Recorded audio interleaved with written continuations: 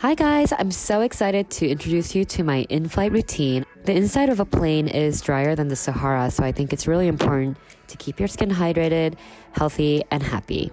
This is my in-flight beauty pouch. I like to have, of course, the Blueberry Bounce Gentle Cleanser, then a mist so I can stay hydrated. I like to carry both the avocado and watermelon masks, so I have an option, a lip balm, and then also a choice of moisturizers.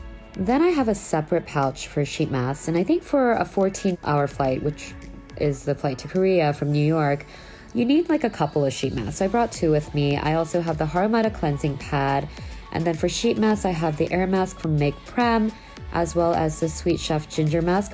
So the cleansing step. It's incredibly important to start your skincare on a clean canvas. I usually like to cleanse with the Blueberry Bounce Gentle Cleanser in the bathroom before I board, and I keep my face damp with a mist.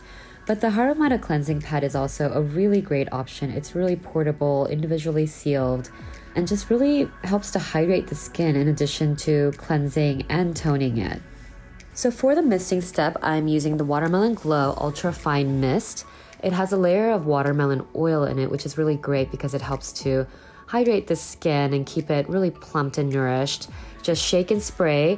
I always ask my seatmates for permission before spritzing anything, and because this has a really fresh scent that does dissipate really quickly, everyone didn't mind at all. After spraying generously, I do pat it in. I love that this is a fog mist and really super fine so that it just settles all over the face in a really even way.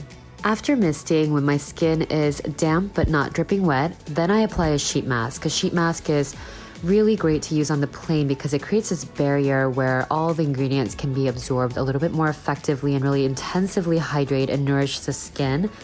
I usually leave it on for less than 20 minutes when I'm on the plane. I really love the Sweet Chef ginger sheet mask because it has a cute little saying on the cheek that kind of brightens my day, but also it's a really great material. It's semi-translucent and it's soaked in this wonderful essence that keeps my skin looking bright and hydrated. After you peel off the sheet mask, just pat the essence into the skin. Don't wipe or tissue it off. It's all really skin beneficial. Also, throughout this whole process, make sure that your hands stay clean. Don't touch the remote control or the TV, just so that you're not contaminating your face with any unnecessary bacteria. After sheet masking, I like to seal everything in either with a moisturizer or a sleeping mask. Today I'm gonna use the Watermelon Glow Sleeping Mask. It's a great gel texture that doesn't dry out, so that skin still feels really plumped, even on the super dry environment of the plane. And I love that it spreads clear and is just really pleasant to use in the plane environment. I love the scent as well. And when I wake up after a little nap on the plane, my skin is always bouncy and hydrated. They just turned the lights off in the cabin, so before I go to bed, I'm going to give my skin an extra spritz of the watermelon mist.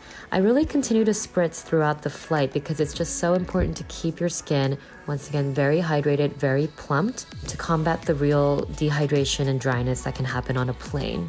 I also tend to get really puffy on the plane because I'm not really exercising or walking around, and there's a lot of fluid retention. So I love to give myself a little facial massage. I just gently knead the pressure points of my face, cheekbones, cheeks, jawline, and forehead with my knuckles in a circular manner. And this really helps to drain any fluid buildup and just keep the face kind of sculpted and shaped.